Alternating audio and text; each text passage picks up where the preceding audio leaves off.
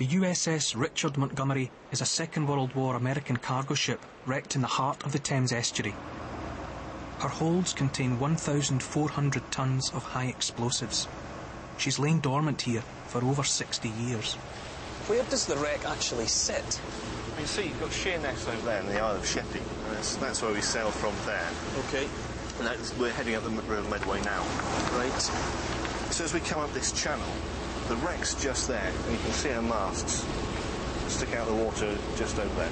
So she's always visible? Always visible, really. There's always something of her sticking out of the water. And just judging by looking around at how many vessels are on the surface now, this is a busy place, isn't it? This is hugely busy. You've got two major waterways, the Thames going that way and the Medway coming the other way. So, in terms of what it is, it couldn't really be in a more inconvenient spot? You could say that. She ran aground in an interesting place. I find that a really sinister sight. It just seems so wrong that that's a ship and it's just lying, you know, dead but not properly disposed of out there. It's bad. It's just the ship should be floating. The Montgomery, packed with explosives, survived U-boat attacks and safely crossed the Atlantic. When she entered the Sheerness anchorage, a storm was gathering. Most of the crew went ashore, and as the wind increased, those on watch were powerless to stop the ship drifting onto a sandbar. When the tide fell, the weight of the munitions on board broke the vessel in half. And now she's in two pieces. And she was fully laden with... Fully laden with explosives. With all sorts of spectacular fireworks. Lots of things that go bang, yes. Right. Stevedores were able to unload the rear holds of the wreck, but the front still contains a bewildering array of corroding bombs. If you look at, say, a £1,000 bomb, which was their standard, a standard big bomb dropped from a heavy bomber, she's got thousands of them on board. £500 bombs, thousands. Small bombs dropped from fighters, thousands. If you leave them there, they're fine. They're in a nice environment. They're in cool water. The water keeps them cool, keeps them happy. If stuff starts trying to leach out, the water generally will wash it away. There are some more dangerous things on board. There are fuses, the fuses that would go in those bombs to make them dangerous.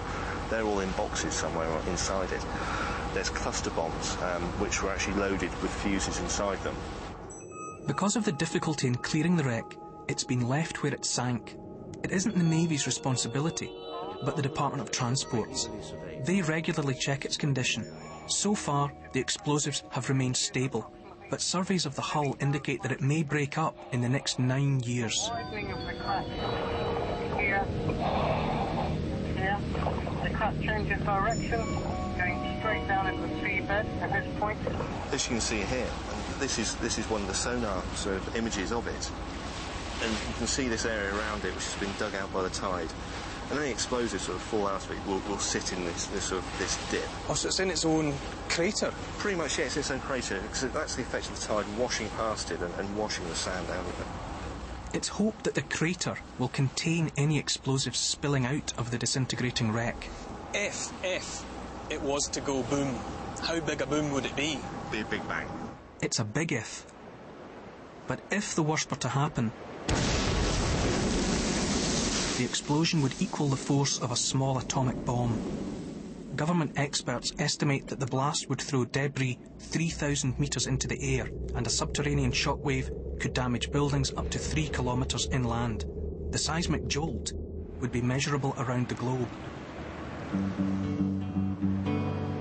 No one's sure what to do.